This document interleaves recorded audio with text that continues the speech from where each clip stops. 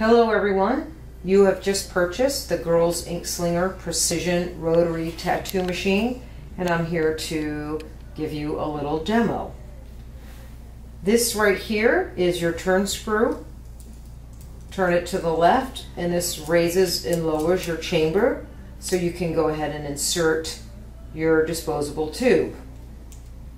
This is your needle post where we will place our nipple or grommet, which will secure our needle in place. This is where we plug in our RCA cord to actually give power to the machine. So let's go ahead and set it up to run. This is your grip. I get these at Tat Soul. With your machine, you're getting an information sheet with the names of all the suppliers and the tools and products that I like most.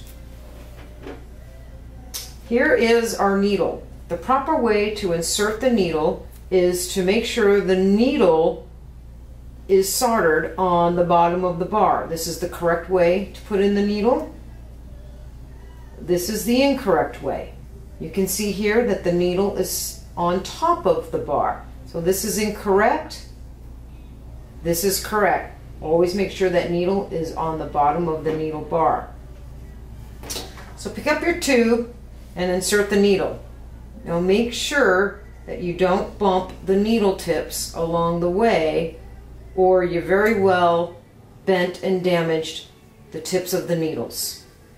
And then you have a needle that's no good. With this finger, go ahead and lift up your chamber. I always put my ring finger right here so the needle stays in place and doesn't fall out. Lift up your chamber with your other finger and go ahead and insert that in.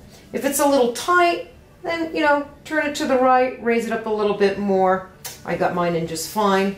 Once it's in, tighten it up so it doesn't fall out. Okay? Now we've got our nipple. So I like to go ahead. Now you can see that the loop of the needle is facing to the right, and that's typical. Once in a while you'll have a needle loop where the hole is opening on the opposite side, on the left side. Once in a while I'll find a magnum like that.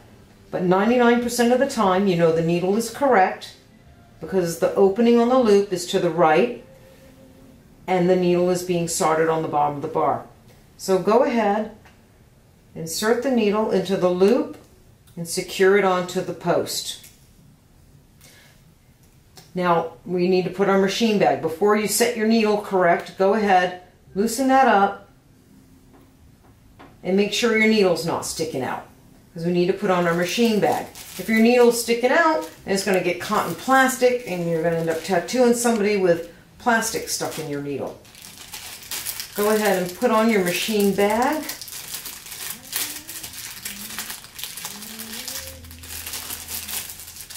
Just so. And then what you want to do is put your thumb here and push forward. This gives you an idea of how far out your needle is going to be projecting as you're tattooing. This isn't quite far out enough for me, so I'll loosen up my turn screw and I'm going to pull my tip back just a little bit. You also want to make sure your tube is nice and straight. Tighten that up. There you go. Next thing to do is to put on your rubber bands. You want to place them over the needle post, under the machine, just like that. Now that's all twisted. I don't like that. So go ahead and straighten out your rubber bands so there's no twists. If there's too much twisting going on with your rubber band, then that can put too much tension onto your needle. No. And I'm very particular about that, so bear with me here. Alright, so that looks pretty good. Oh, got a little twist. See what I mean? So now that looks pretty darn good. Now this is also what helps keep your needle very sturdy and very precise. So the last thing to do is to plug in our cord and turn on the machine. So go ahead and plug in right there. You can tell, and we all should be barrier wrapping our cord. Now, don't put your machine bag down yet. Let's go ahead and let's turn it on. Now, the reason for rubber bands is to make sure the needle doesn't have any wobble and it's running very precise. And even without the rubber band, this machine is so highly calibrated that it runs pretty good. You got a little wobble, but pretty good. But that's why we put the rubber band on. So when we put the rubber band on, you can see what it does. Completely straightens out that needle.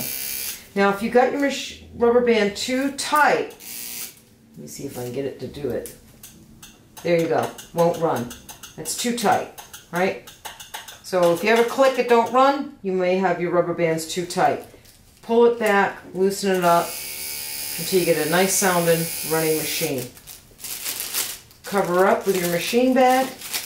You can see that all parts of the machine are covered and protected from cross-contamination. And go ahead, put the machine in your hand, however which way is comfortable you like to hold it. Turn on your foot pedal and you're ready to rock and roll. So okay, so that's the setup with the machine. Now breakdown. So of course when we break down, I like to roll this back. Remove your rubber band.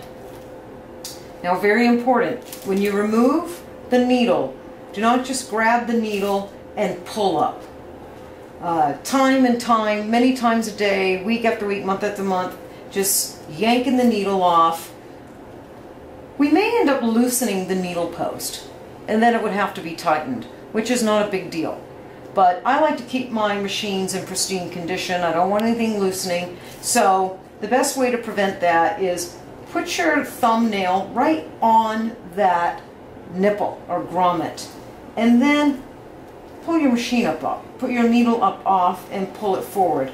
Then there's no tension constantly pulling up on that needle post. And then of course, loosen up your little turn screw. And I like to go ahead and get everything out at once, removing it forward, okay?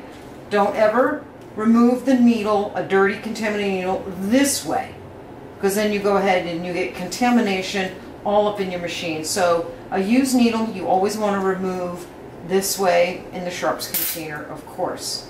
Now the nipple, I change that out maybe every couple of weeks because it's well protected by the machine bag. Now if I've